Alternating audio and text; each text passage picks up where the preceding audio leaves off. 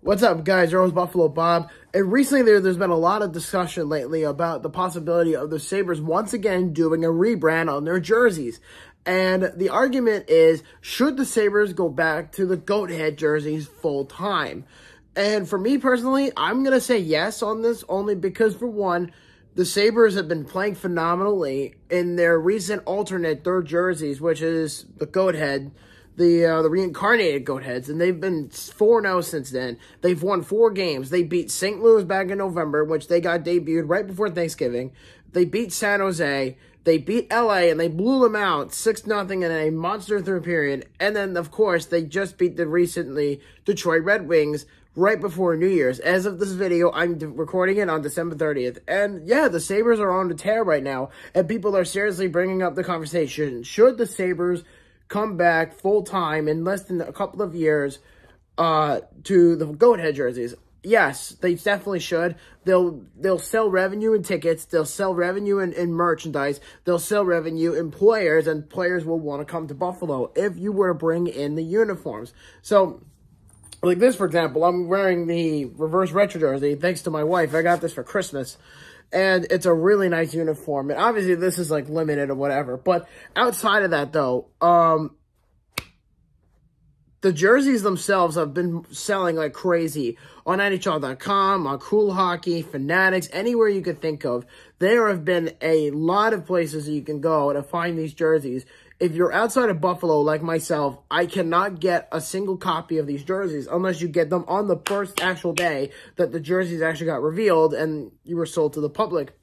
And and at the time they came out, there was a choice that I had to make: this or the Goathead. I went with this because this is going to be worth more in the future.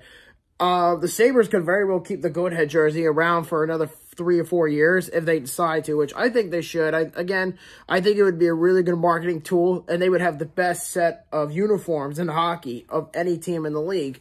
And their team is getting better, so I think if they stick with the Goathead jersey as a primary logo in less than 5 seasons, do what some teams in the NHL have done. Like recently, the Vegas Golden Knights had a great jersey as a primary home jersey when they first came into the NHL, and I think it was their second or third year, they came out with an alternate jersey, which was Vegas Gold.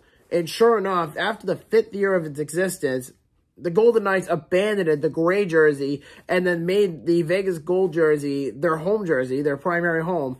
So I think this could happen for the Sabres. The Hurricanes did it as well. So they had the black alternate jersey with the hurricane warning flags on it, and then just completely abolished the red jersey they used to have. And then they just kept the flag jerseys as not only a primary jersey during the playoffs, but as a primary jersey in general. So the Hurricanes did the right thing. The Sabres could very well be on this path as well, that the royal blue and yellow is a classic color, but a lot of people are waiting in the wings for them to potentially say the Sabres are going with the Goathead as a full uniform by 2027.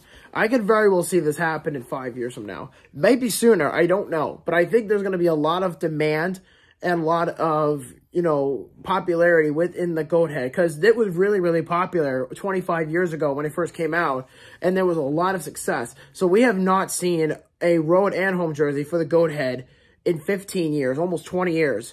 So I think with that being said, they should seriously consider it, because there has been some bad hockey with the navy blue and yellow, and then they went back to the original logo, which was retooled, and then went with navy blue, and then they missed 10 years of hockey, and they went back to royal blue, worked out fantastic, and then now people are saying, well, we went back to the royal blue and yellow, which I think they should for now, and then go with the Goathead as a freaking alternate jersey. And personally, for me, I think it's an excellent combo to go with the new and the old, looks. Because a lot of teams in the NHL are bringing back full uniforms. The Flyers, the Islanders, the Sabres, just a handful of teams that are bringing back classic uniforms and making them the permanent jersey for within their franchise, and then use something else as a alternate. Like I said, the Sabres are using the Goathead as a alternate jersey.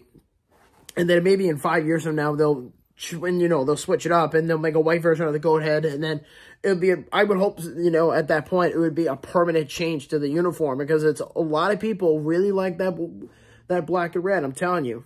it's going to sell really fucking well if they do that. So I think with being said, the argument of the day is, should the Sabres go to the Goatheads full time in less than 5 seasons? Let me know in the comments section down below, and I'd love to hear the response on this. All right, guys, I'll talk to you later, and go Sabres.